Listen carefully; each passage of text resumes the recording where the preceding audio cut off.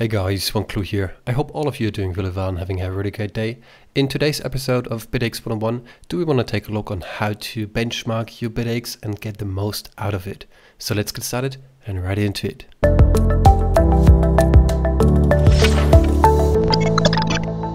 As you can see, we're currently sitting on X-Hash, the web UI of your Bitaxe, and we do see I'm hashing on average around 1.09 terahash with an average efficiency of 17.62 joules per terahash, which is awesome.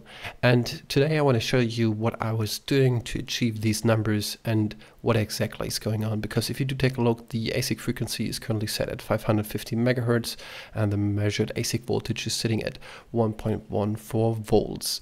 So let's dive into a GitHub repository. This one is the Bitaxe hash rate benchmark. It was originally created by White Cookie, and MRV777 changed it and modified it, and now it's a perfect tool which you can use locally on your PC and benchmark your Bitaxe. Hey guys, future WantClue here. I need to make sure that you do understand what we're doing here. This is a benchmarking tool that we're trying to use to make the Bitaxe more efficient. Obviously, you can overclock your Bitaxe even further and achieve way higher hash rate numbers, but that's not the intended use for this tool, at least not for me and at least not for today's video.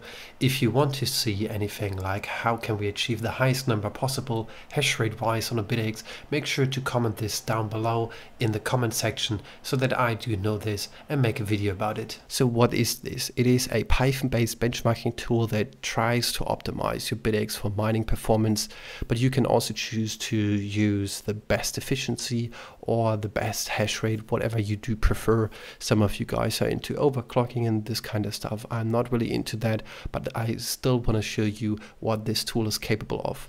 And before you dive into this and think, well, in 5 minutes I'm gonna have the most hash rate out of my Bitaxe, this benchmarking tool takes around half an hour to 40 minutes.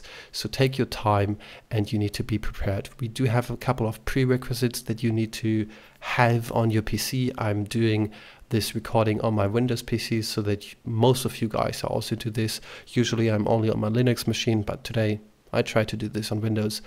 You need to have Python. You need to have, if you want to take a look on it beautifully, you need to have VS Code as well as Git and a couple other things. But basically Python, VS Code, Bitaxe obviously, and Git installed on your PC is all that you do need. What you want to do is you basically just want to follow the installation instructions here.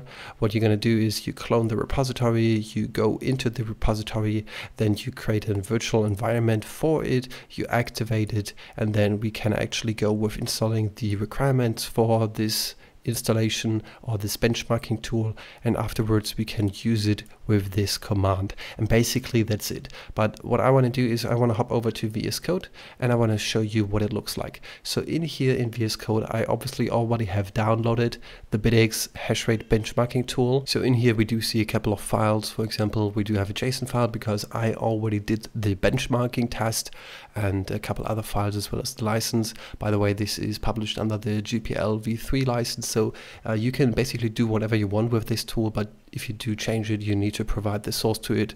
Obviously make it open source as well. This is just the right way for open sourcing software and hardware, in my general opinion. It's just my opinion. But well, what does this do? It is going through a couple of different settings on your Bitaxe and it is trying to monitor them, and at the end it will tell you what it is doing. You do see here down in my logs, if you zoom into that, we do see that we are getting a couple of information. For example, this is the for this specific settings that it applied to it, the 11th round of it, and we do see the progress per this round. We also see the core voltage for the ASIC, we see the frequency for the ASIC and the hash rate that we do get out of it, as well as the input voltage, as well as the temperature and the temperature from the buck converter. These are really relevant informations that we do need.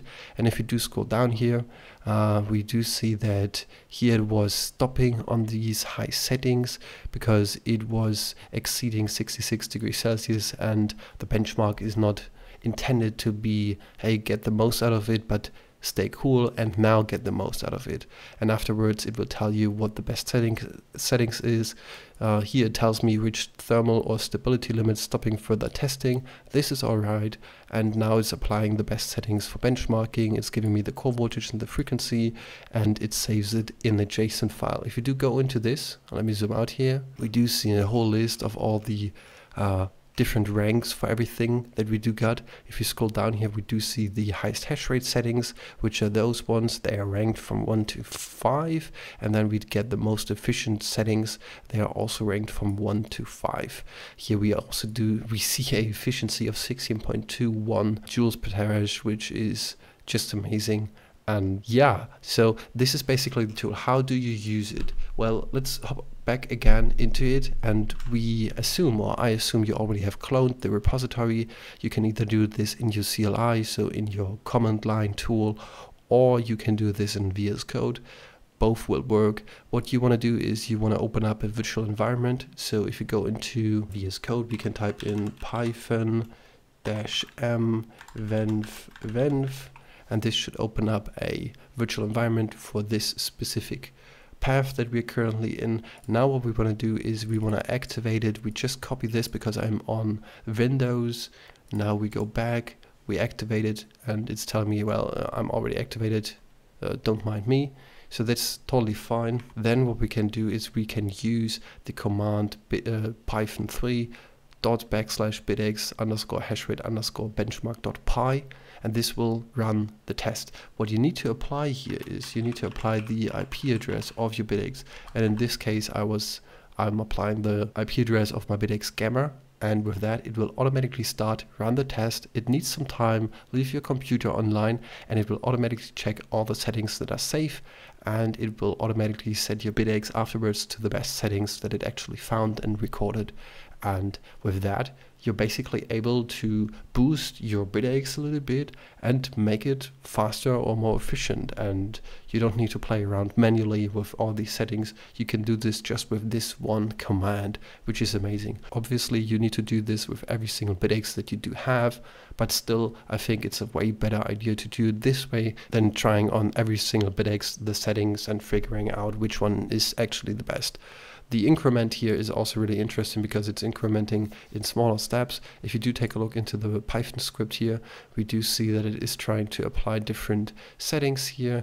We see increments. Let me quickly see that. Benchmarking iteration. We do see that we do have iterations here from the hash rate, temperature, and so on. So it's trying to go slowly upwards to a desired value. And if it hits some sort of a weak spot, for example, the 66 degrees that you saw earlier, then it will just say, well, I'm not want to push for the limits here. I want to stay in a safe range, and it's trying to apply these settings later on. So using this tool is kind of nice. It also gives you some sort of information about what you can do with it or not. Let me quickly see if we can have a -h. We do see we can also put in our own values. If you want to do that, we get here the positional argument, which is the IP address of the Bitaxe. It also gives you the options of voltage and frequency. So maybe you want to do this with other voltages and not the default one. The default one is starting at 1.15 volts and 500 megahertz for the ASIC. If you want to start somewhere higher, you can apply them here. So for example, if I would type in now -f, I could start from 600 megahertz, for example, but leave the voltage as it is. This would be possible, and I think that's a really nice feature. That's it for today's episode of Bitaxe 101. I hope you enjoyed it. If you did so, make sure to subscribe and leave a comment if you found this video informational. Thanks for watching. See you next time.